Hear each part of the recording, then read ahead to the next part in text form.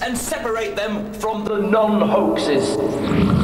In tonight's show, we're stateside as we probe a portly Yank for the truth about his alleged alien abduction. It was like something else. It was real. We're in Camden to interview two suckers about their curdling bloodlust. Vampires. Do they bite or do they bite? If you want to put it like that, yes.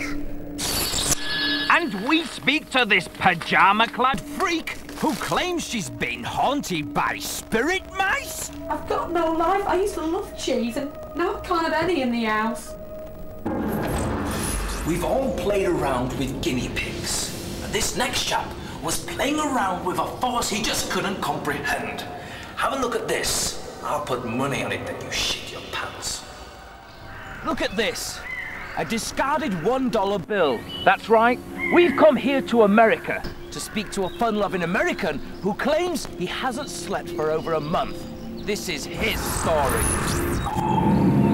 Meet Hank Spangler, a man who swears he's made friends with otherworldly creatures from another world. Is this the face of a liar?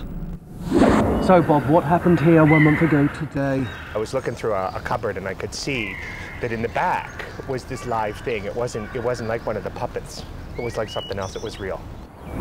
Things started to smell fishy, and we were nowhere near the sea. I went to bed late that night and there was lots of little aliens walking around while I was asleep. So we built this spaceship thing. It was really big, but that one broke. So the Japanese had made another one. I was burned by the alien ship. It was large and it passed by, but I only saw one side of it. And then after that, as we continued to probe, his web of deceit began to unravel like a ball of cheap wool. And the two of us, me and the alien, we went over the moon. And when we got to the other side, we went trick-or-treating. The moon? The moon, yeah. And Bob then produced these images, and although the drawings were quite good, they couldn't trick my professionally trained eye.